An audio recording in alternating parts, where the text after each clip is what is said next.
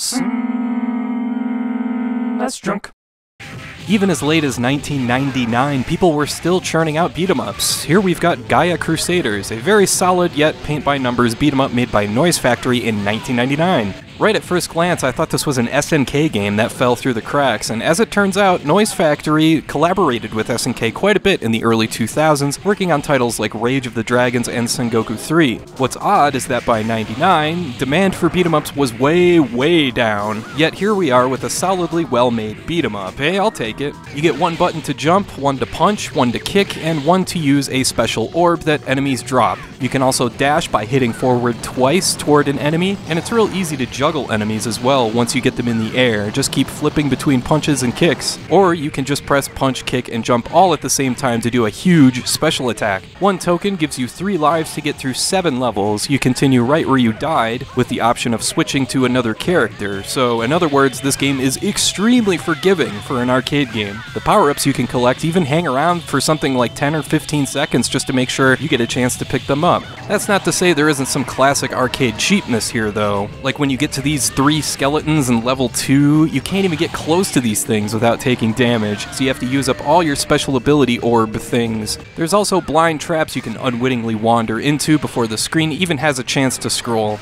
There's 5 playable characters to start with. Here we've got Cody from Terry Bogard, Jimmy. And then there's Cohen, a priestess who's fast, strong, and packs a wallop, but takes a ton of damage. What's she got there, a burrito? There's the wizard Kofu. He's pretty slow, but his magic and defense are both his strengths. There's Fred, who's really fast and is capable of landing some fun combos. And finally, there's the robot, who's easily the worst character. It has the best defense, but barely does any damage with its attacks. The really cool twist in Gaia Crusaders is that the further you progress, you can unlock 2 more playable characters you come across. 2 bosses you fought earlier. One has a ton of strength, and the other has powerful magic, so that's really cool. Although, the sword seems to be a bit redundant there. Dude, your arms are already swords.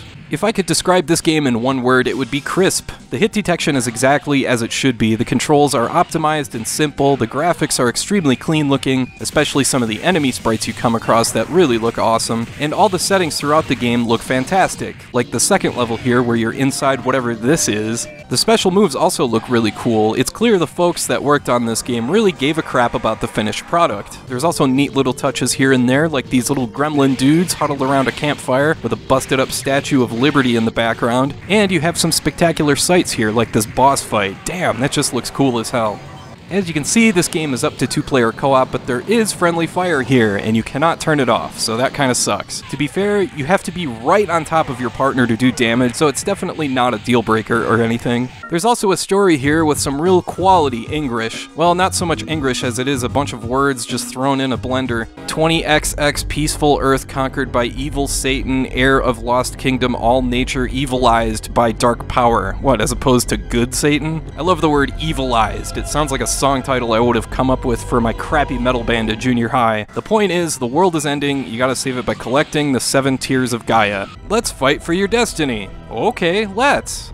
So yeah, Gaia Crusaders is a good time, especially for a 2-player beat-em-up. The game cuts a really quick pace and never wears out its welcome. It's not going to measure up to stuff like Final Fight or the Streets of Rage series, or other arcade classics like Alien vs. Predator or X-Men, but this is still a well-made game that's got plenty of beat-em-up ridiculousness we've all gotten accustomed to over the years, like these ashtrays that hold brains, or the Incredible Hulk inexplicably showing up. Plus, you gotta love any game that gives a woman of smaller stature like this huge-ass sword that's bigger than she is, and she's able to wield it effortlessly with one hand. That's the best. Gaia Crusaders never got an official home port anywhere, so this is another game you gotta play any way you can.